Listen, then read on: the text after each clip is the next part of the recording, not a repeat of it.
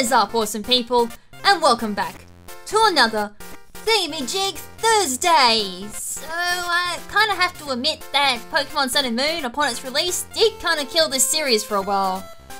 But at the same time, I do have to kind of confess as well, I kind of made Thingamajig Thursday so I could do trading card openings.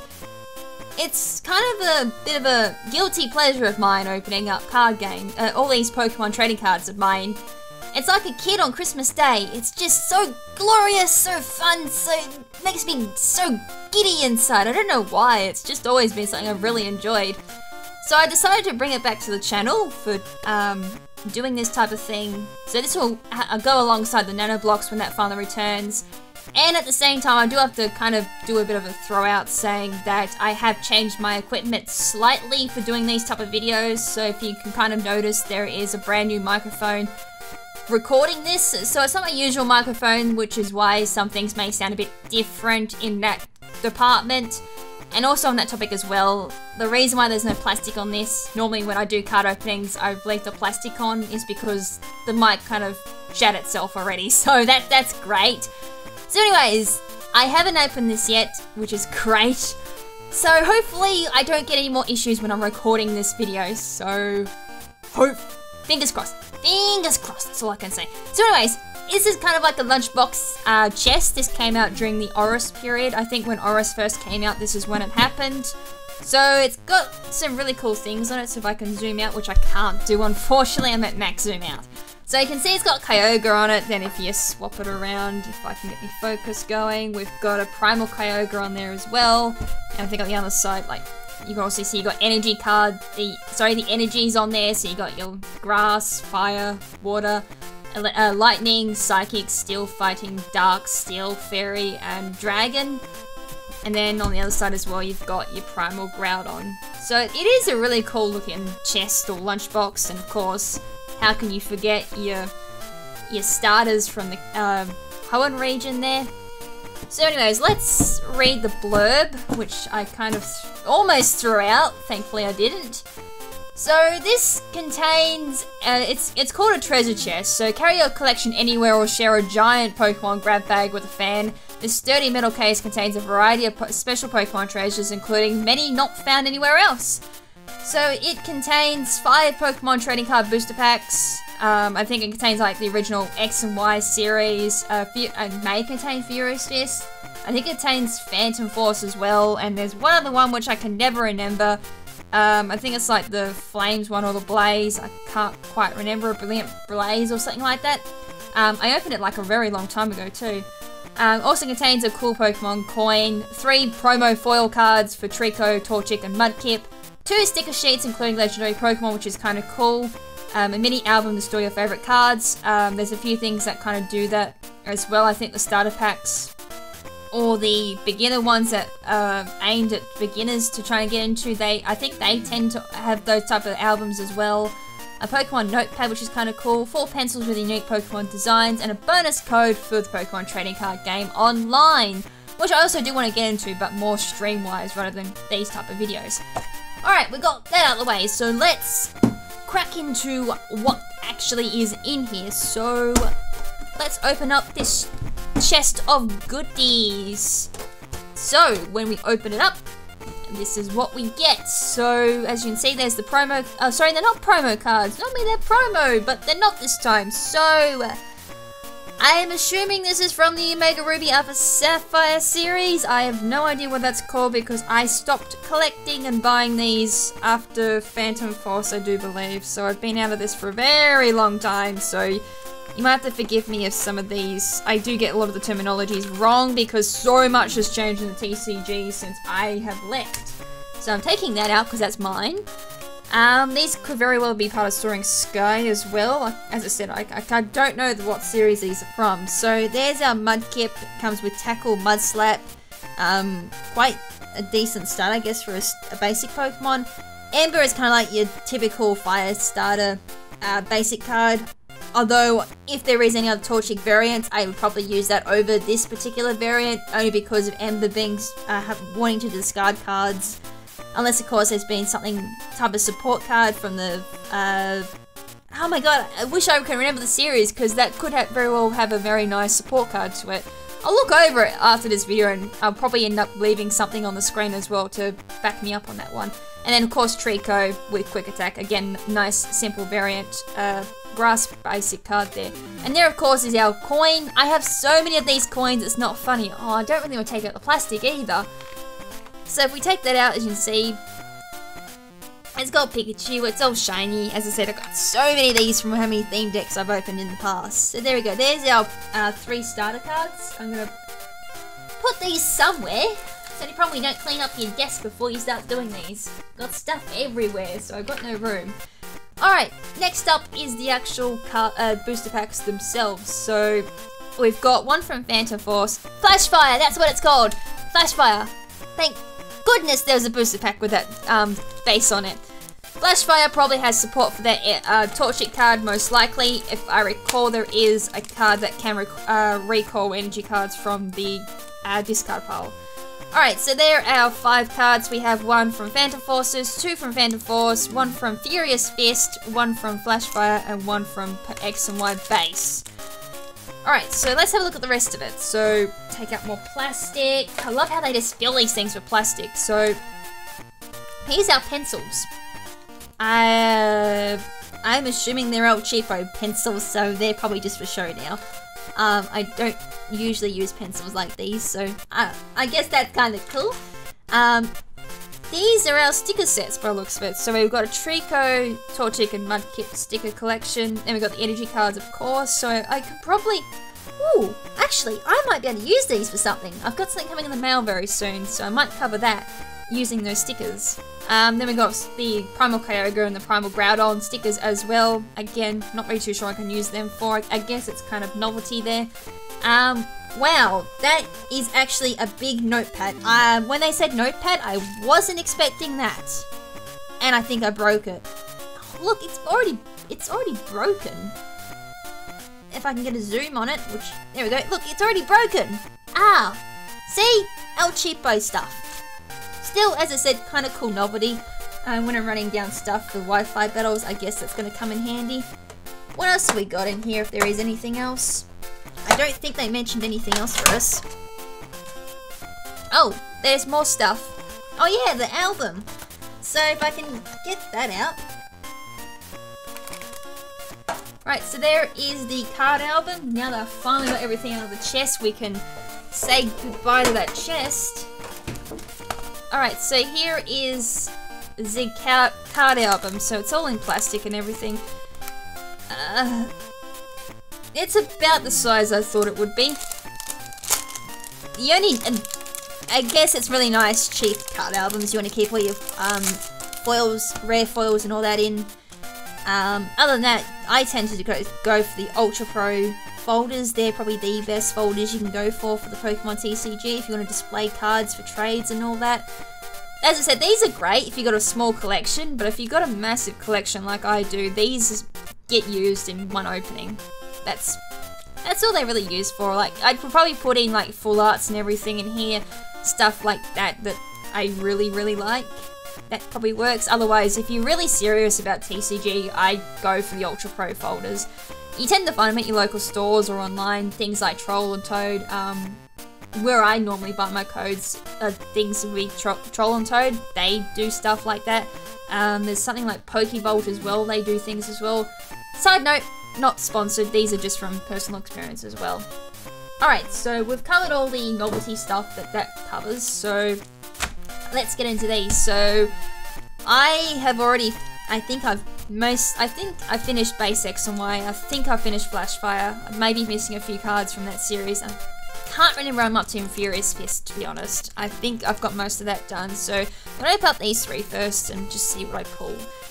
Because I haven't looked at my TCG collection in like 2 years, I could probably still get a surprise out of it. So let's just see how this goes. Alright, so moment of truth. So 10 cards in each of these booster packs. Of course, you get your promo code for the TCG online. As I said, I will get it back into that. Alright, so we have a bundle buy to begin with. As I said, very basic colorless card there. Trying to get my focus here. So Bunnelby, Sandile, Voltorb, Skiddo, Scutterbug, Reverse Hollow Cloyster. Cloyster is pretty cool. So that comes with Clamp Crush and Spike Cannon.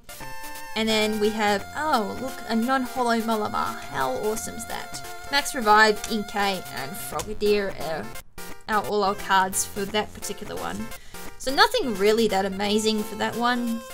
The Reverse Hollow Cloyster is probably the best that we got there. So I'll just put that to the side. Next up we'll do Flashfire, which is next in the series. So I think when X, Y, then Flashfire, and then Furious Fist were the ones in order, and then Phantom Force was the following set after that. And then after that, as I said, I kind of pulled out. So my knowledge from there is pretty dismal. Alright, so from the Flashfire we have Goomy, Esper, Binnacle, Spheal, Caterpie. Oh look, I have so many of these, it's not funny. Reverse Hollow, Litleo, which is common. Ferret is the rare apparently. Floater, Luxio, and Rapidash. Alright, so again, nothing really that amazing in that deck. Kind of, if anything, that was actually kind of average. Not even that. Alright, that was that one. So last but not least is Fury Fist. I actually have no recollection of this collection at all, so this is going to be interesting. So again, taking out the promo card. Alright, so first off we have Scraggy, Shroomish, Makahita, Minum, Shelmet, Reverse Hollow Shroomish. Again, really basic, we're just Tackle. Oh look, another non-hollow Gothitelle. I know that one comes in hollow because I think I actually do have that one. But cards until you have the same number of cards in your hand as your opponent, which is great if they've got great draw power, or if they're a milling deck as well. Things that focus on like, I think it's like Professor Sycamore and all that for this particular era of cards. As I said, I can't quite remember everything now from this era. Tyrant and Gothorita are the cards we got from that one. Again, kind of your average draw there. Battle Reporter is, I would assume, is quite decent. Again, need citation there because I kind of, as I said, I never really did the competitive side of this particular base decks because I stopped doing it after Flashfire, I do believe. Alright, now we're doing the Phantom Force. So I've never actually opened up Phantom Force before, so these are all brand new to me. So let's just see what we got in this particular set. Alright, so starting off with the Murkrow, which is kind of cool. I do like my Murkrows. Ambush, flip a coin, if heads, this attack does 10 damage more. Wing attack with a Dark Energy and 2 Colorless, 30 damage.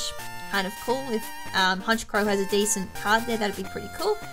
Swirlix with Lick Away and Tackle. Finyon with Pound. That'd be a nice one if Luminion has decent attacks. Dedian, Flip a Coin, and Spiral Drain. Yeah, I guess that's a nice filler card, I guess. The Pokemon I can never pronounce. Alola, Super Deep Dive, heal 30 damage for each this Pokemon switches with one of your bench Pokemon. It sounds very similar to U-Turn, actually quite nice. And then Surf for 80 damage there for 4 energy. Reverse Hollow being Bunnelby. Oh, didn't I just draw one of those very earlier? I think they only had Dig though. Alright, our rare is Galvantula, so I forgot to take that out. Galvantula with Cobweb Trips. Switch one of your opponent's bench Pokemon with your opponent's active Pokemon. A new active Pokemon is now confused and electroed depending Pokemon can't retreat during your opponent's next turn. I guess that's alright. Probably a lot. Oh, double Colorless. Nice! I do like my double Colorless. Always makes things worthwhile. And Kingler with Crabhammer and Guard Claw. So during your opponent's next turn, any damage done to this Pokemon by attacks reduced by 20. Nice. That's always nice for to stall, I guess. Gengar Spirit Link. Your turn does not end if the Pokemon this card is attached to becomes Mega Gengar EX. So normally when you Mega Evolve, I do believe your turn ends from the top of my head. Again, I don't remember the rules for Mega Evolving, but that's the thing. So I need to look up the rules again. I think, what's this? You attach a Pokemon tool to one of your Pokemon, doesn't really have a Pokemon tool attached to it. Oh, they changed the rules for tools, because I remember back in the day you can have like multiple tools attached to a Pokemon, which is why things like Trubbish was so strong back in the day, back in like 5th generation. Alright, that's one. leaving us with the last pack of this one here. So let's just see how it goes. And yes, I did forget to zoom in. That'll be fixed in, obviously, future card openings. I am kind of experimenting at this point in time because it's been so long since I've done openings. Alright, so starting off with the Bronzer. Krabby. I guess that'd be decent because Kingler had Crabhammer as well for 100. Not too bad, not too bad. Goomy. So Gooey, heal 10 damage from this Pokemon and Tackle. I'm assuming Goodra would be quite decent. Most times Dragons can be really decent. Chansey. Not that Chansey has some really good supportive moves, but not this time around. If you don't have exactly 7 cards, this attack does nothing. Damn, really? Okay. Hopefully Blissy's got a better support than that. Swaddle. Our reverse holo is hand scope, so your opponent reveals his or her hand. That'd be nice for some interference. Crobat being our rare. Again, not a holo. Alright, so Crobat has the ability Surprise Bite. When you play this Pokemon from your hand to evolve one of your Pokemon, you may put 3 damage counters on one of your opponent's Pokemon. Cool. Then Skill Dive. This attack does 30 damage to one of your opponent's Pokemon. Don't apply a weakness.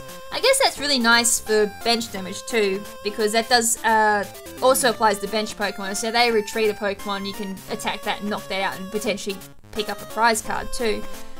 So as I said, like, because I'm not aware of what this deck runs, I can't really comment on how you would potentially run this in a strategy. At the same time as well, I can't remember all the cards as well. So I've got another Gengar Spirit Link as well. Steel Shelter. Each Steel Pokemon, both yours and your opponent, can't be affected by any special conditions. Move any special conditions affecting those Pokemon. Nice. So in things like Burn, Confuse, Paralysis, Poison as well, that wouldn't be affected. Nice. I'm guessing those type of things are quite common. And then Target Whistle, Team Flare Gear. Put a basic Pokemon from your opponent's discard pile into his or her bench. Now there has to be a reason for that, whether that be combining it with like Crobat or another Pokemon that can potentially attack the bench, because as we all know, basic Pokemon tend to have very low health, like example Swaddle has 50 for example, Goomy has 50, Leo has 60, Shroomish has 60 as examples, Bronzor has 50, Krabby has 70, things like that with low HP. You could potentially bring them back to the bench and then maybe finish them off with a bench move. I'm guessing that's a strategy involving around attacking the bench, so that's quite interesting, and that's our last card unfortunately. So there we go, there is our Pokemon ORAS treasure chest opening. I do believe we're going to be calling this or something. I need to find the exact name for it, but as I said, I do want to bring back TCG openings. They do make me really, I do enjoy doing these, so I'll try and put as much effort as I can into doing these type of videos. Obviously they'll be on a Thursday, so there won't be like a major thing on this channel, just like a once a week thing. And I've got so many to open too, so that's a thing to look forward to. So, as I said, you kind of could have gone for some better cards, but hey, my luck's never really that good with TCG anyways. I pull a really good card once in a blue moon, so that's going to be a thing. So yeah, obviously I will make some improvements to these particular openings. Example, remembering to zoom in on the cards when I'm actually opening, and then I'll have like hopefully some special stuff popping up on the side as well that I'll edit in post-recording and everything. And hopefully at the same time this microphone sounds alright for you guys. As I said, I did kind of upgrade the microphone for these particular videos, same with the Nano Block as well, that'll be applied to that, and a few things down the track as well, so fingers crossed that sounds really good. I'm really hoping that sounds alright for you guys. So anyways, that's pretty much it for me, so there will be Nano Block or another TCG opening next week. There is something else I do also want to bring to the channel, but that involves a bit of work, and it's not exactly something easy I can whip up in a couple of minutes either, so I'm going to try and work on that and see if I can make that a thing as well. It's something I do want to try and bring into the channel. I'm not saying what it is, I don't want any spoilers. The only spoiler I will give it is it is kind of non-Pokemon related, but I do want to give it a go. Anyways, that's it for me. Hope you guys enjoyed it. And until next time, this is Lady KrimZen saying ciao for now, but not forever. Ciao!